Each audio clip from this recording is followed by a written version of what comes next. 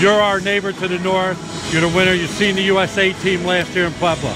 Whole new team this year. Same coaches. They've been successful so far. They play Australia tomorrow. Big game. They just barely beat them in a friendly. How friendly of a game is that going to be? I'm looking forward to watching it. I think both semis are going to be amazing, and that one in particular. The U.S. has pieces that no one else has, and that's an X factor.